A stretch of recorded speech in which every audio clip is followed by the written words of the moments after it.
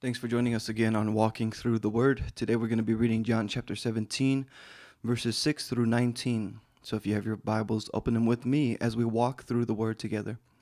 Verse 6 says this: I have manifested your name to the people whom you gave me out of the world. Yours they were, and you gave them to me, and they have kept your word. Now, Jesus is talking about specifically here his disciples. God gave him his disciples, but also God gave him all those that would believe in his name.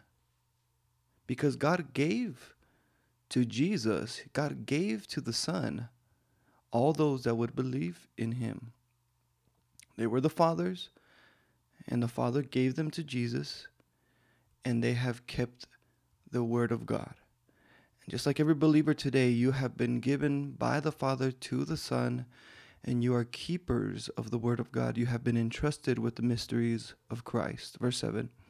Now they know that everything that you have given me is from you, and you, believer, also know that everything that has been given to the Son is from the Father.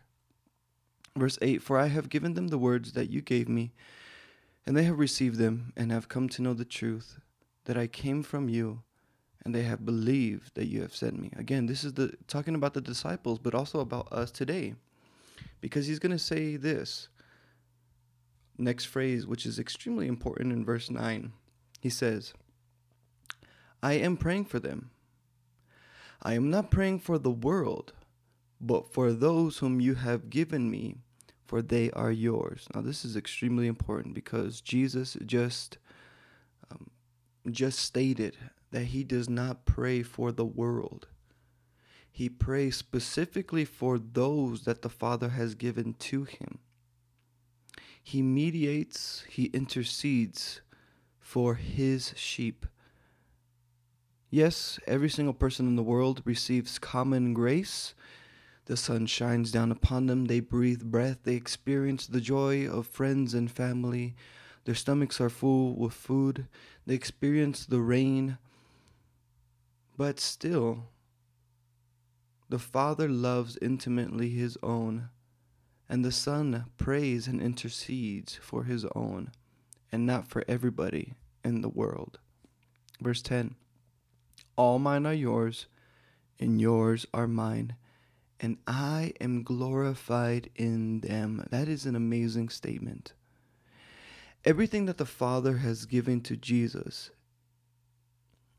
glorifies God. And everything that Jesus has given back to the Father glorifies God. Meaning that when the Father gives us to the Son, and the Son then gives us back to the Father, we glorify them. They are glorified in us because we continue to proclaim the good news of Jesus Christ to the world. It's an amazing, amazing gift that God has given us. And we should never put it to waste. We are to always glorify our God, the Father, the Son, and the Spirit. We should always be in the business of glorifying them in everything that we do. Verse 11, and I am no longer in the world, but they are in the world, and I am coming to you. Holy Father, keep them in your name, which you have given me, that they may be one, even as we are one. And what a tremendous prayer given to us by our King, by our Lord and Savior. He is no longer in the world with us. Although he is present with us in the power of the Spirit, he is not physically here in his glorified body.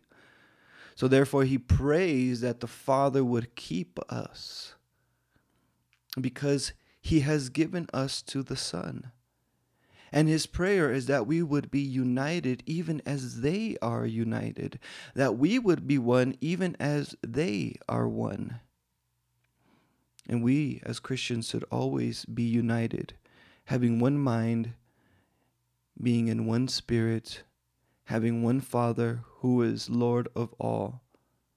Verse 12, while I was with them, I kept them in your name, which you have given me.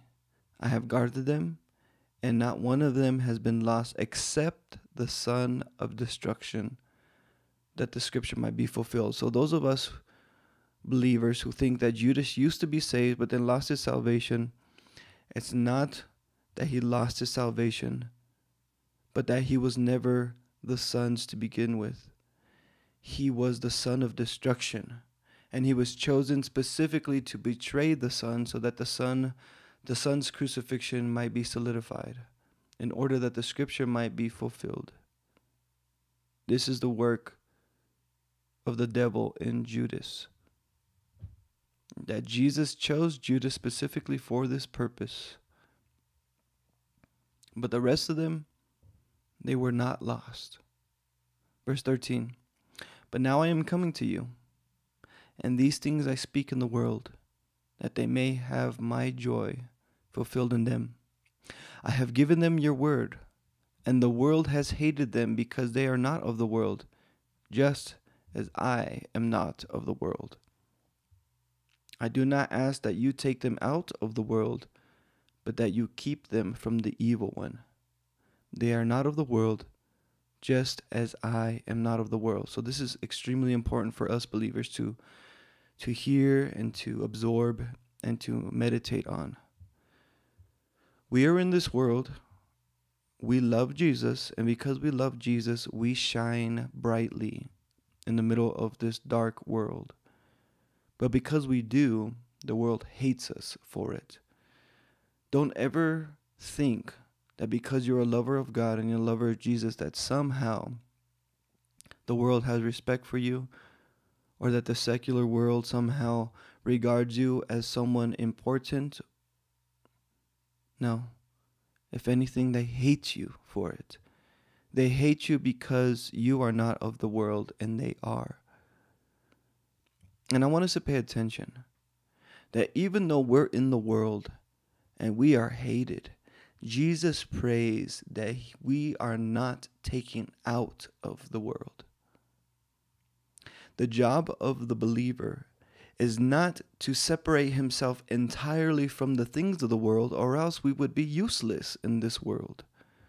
But rather, the idea is that we would be so filled with the power of the Spirit that as we move and breathe and preach in this world, that we would infect the world with the message of the gospel, and that we would transform hearts and minds around us. And Jesus' prayer, I echo an amen. Father, please do not take us out of this world. There is still much work to be done. But yes, keep us from the evil one. Keep us from temptation. Let us not fall into sin. Let us not fall into temptation. That should always be our prayer. That we not be taken out of the world, but that we would face temptation and not fall into it. Verse 17. This is how we keep ourselves from temptation. What it says here in verse 17. Sanctify them in the truth. So the way that we battle temptation, the way that we battle our sin, the way that we continue to crucify the old man and continue to walk in the newness of life is through the sanctification of the truth of God. What is the truth of God? It goes on to say, your word is truth. The Bible, the very scriptures that we hold in our hands, that is the truth of God. And if we want to learn to battle our sin and to sanctify ourselves in the truth of God, then we need to study the scriptures. We need to increase in the knowledge of Christ. And we need to continually meditate on the things of the Word of God. If we do not sanctify ourselves in the truth of God, then we will be an easy target for the enemy. Verse 18. As you sent me into the world, so I have sent them into the world. And for their sake, I consecrate myself, that they also may be sanctified in truth. Jesus has commissioned us to go back into the nations and to declare the good news of Jesus Christ. We are to be as innocent as doves, but as wise as serpents, because He's sending us out into the midst of wolves. And the world hates us. Yes, he is talking about his disciples here. But I want you to pay attention to the next verse, which will be part of our next study as well. Verse 20. I do not ask for these only, but also for those who will believe in me through their word. So everything that Jesus just prayed is a reality to us as well, because of what verse 20 says. It's not just applied to the disciples or to the 12 apostles. It's applied to every disciple that came after the 12 apostles. For those of us who continue in the foundational doctrines of the 12 apostles given to us through the Word of God, through the inspiration of the Holy Spirit, through the truth of God, we are to continue the work in the world. And yes, brothers and sisters, the world hates us. And it will be hard. It will not be easy.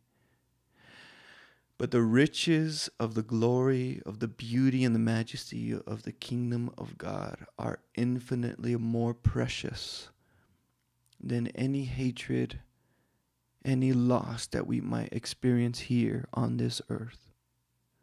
So my prayer is that you would be moved by the power of the Holy Spirit to proclaim the good news to your friends, to your family, even if they reject you, even if they spit in your face, even if they deny you. Continue to preach faithfully the word of God. Sanctify yourself in the truth of God. Cry out for the Spirit, that you may learn to be conformed to the image of Christ every single day. Thank you for listening. May the Lord richly bless you and keep you always in his loving embrace. Until next time on Walking Through the Word.